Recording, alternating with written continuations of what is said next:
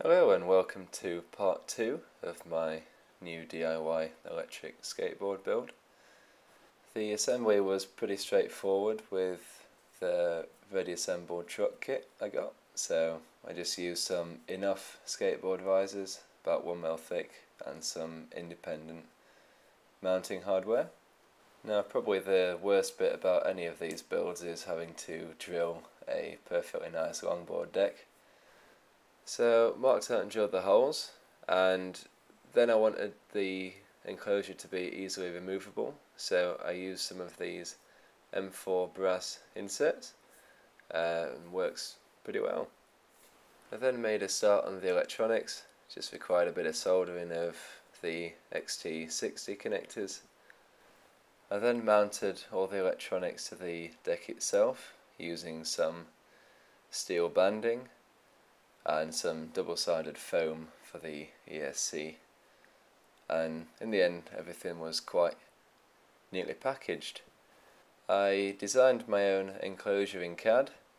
This was SLS 3D printed in nylon, incorporates the charging port and power button, and it turned out pretty nicely, so very happy with that. I will put a link for the STL files on my website if anyone would like to use these. Then screwed everything down with the M4 bolts, and this is the finished board. So after setting up the VESC, I took it for a short test ride. When I filmed this I'm still getting used to it, so I didn't go much near full throttle.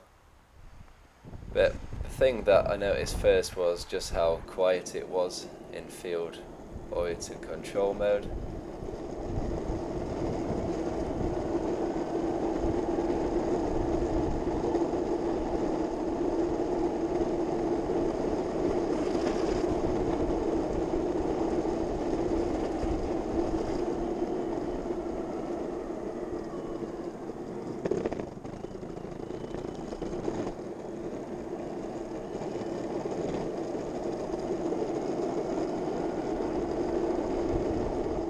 The VESC gives you a lot of options to configure the board.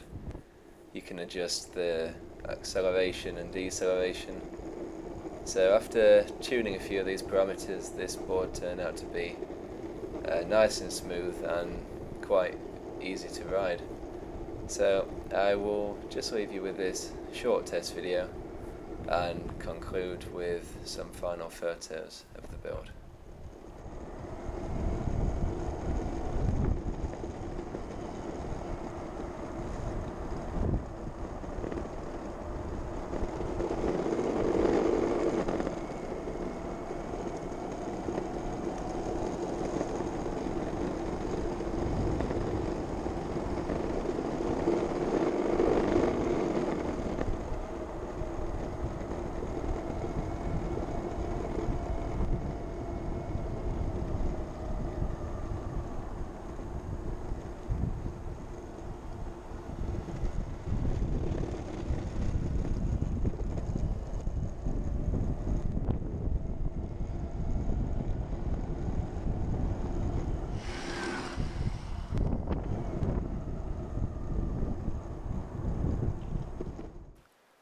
So I will potentially do another video at some point when I've had a bit more chance to test it, give a short review, but right now seems to be working perfectly. This is a brief comparison with my original board. There's a video available for that one on my channel if you're interested. But yeah, if you have any questions then please do just leave me a comment below. And consider supporting my channel by subscribing, that would be very much appreciated. So as always, thank you for watching and see you in the next video.